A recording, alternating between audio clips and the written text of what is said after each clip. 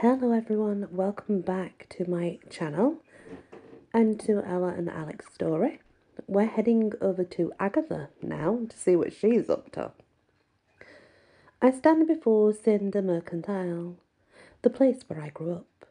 It used to be a brightly painted storefront that showed off the coolest knickknacks in the city.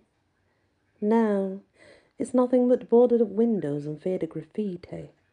What a mess.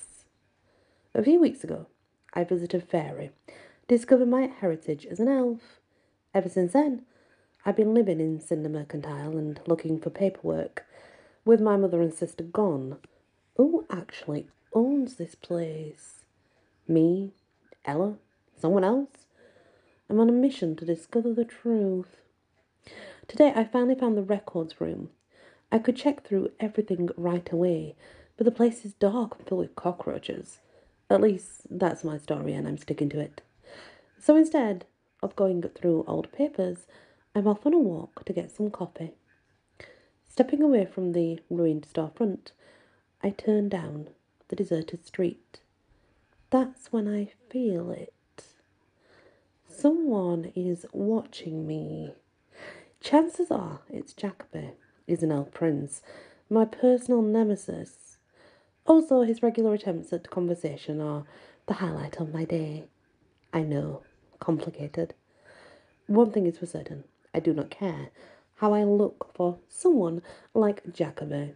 It's simply a coincidence that I check my reflection in a nearby store window.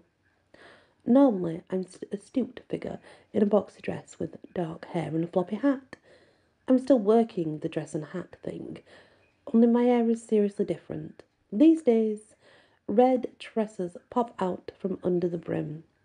After I found out my true heritage as an elf, my appearance changed slightly. Anyway, I definitely look presentable. Jacoby, is that you?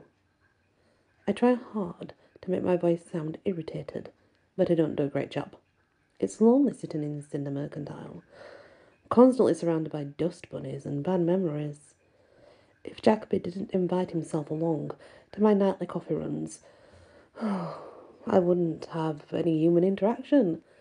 Sure, all I do is tell him to leave me alone, but it's still the highlight of my day. Did I mention our non-relationship is complicated? It is. Sure enough, Jacoby steps out from a nearby alley. He's unnaturally handsome with his broad shoulders, aristocratic cheekbones, and cute swoop of black hair. Guess that goes along with being elf royalty. You always look camera ready. The prince leans against the building's facade and kicks his right ankle across his left. You really need to stop following me. It's rather embarrassing. I'm following you. I try to look offended. Again, I'm not sure I do such a great job. It's all right. Jacoby gives me a dazzling kind of smile only elves can pull off. I forgive you. You can even buy me a coffee. I'm not talking to you or buying you coffee. I tap my chest. This is me, living my own life. I get that you're an elf prince and all your older brothers have been murdered. Not all, says Jacoby smoothly. Only most. And that's how things go in Elf Court. You'll find out for yourself soon enough. As the last moonbeam elf, you're de facto royalty. Hail to the Queen. See? I throw my hands up.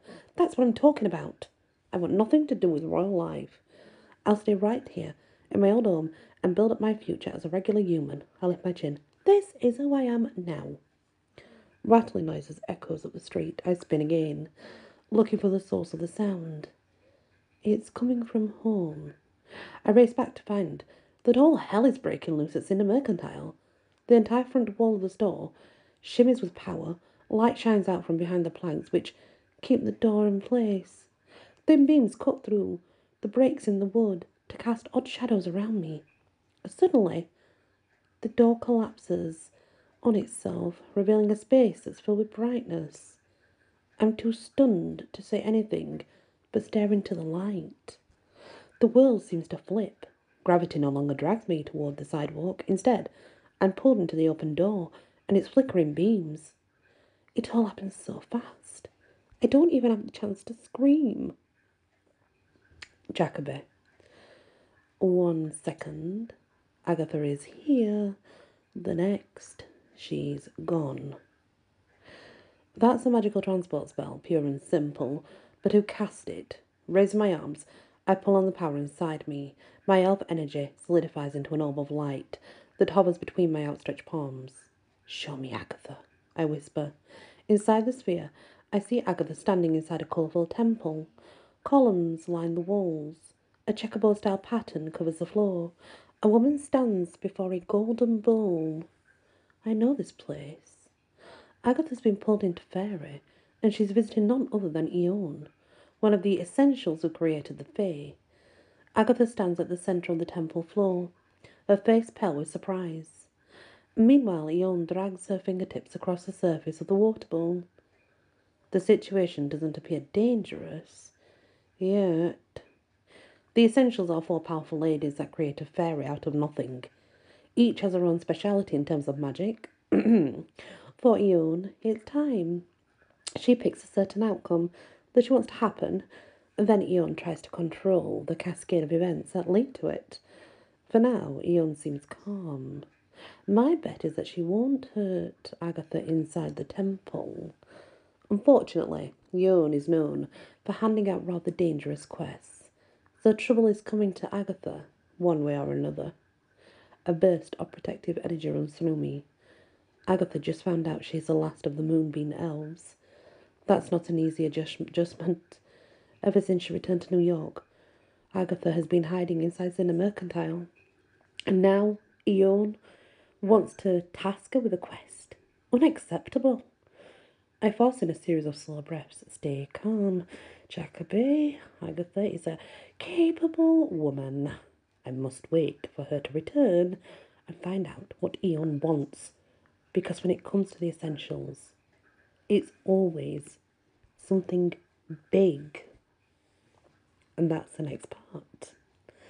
Well, interesting.